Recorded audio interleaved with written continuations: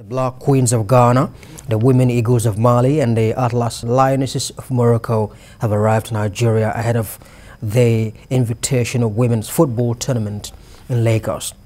All the 6 matches of the international competition in honor of the wife of the president were held at the reconstructed Onikan Stadium, now known as Mobolaji Johnson Arena.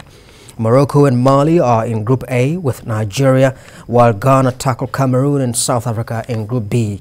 The tournament kicks off on Wednesday when the Super Falcons take on Mali in the opening game.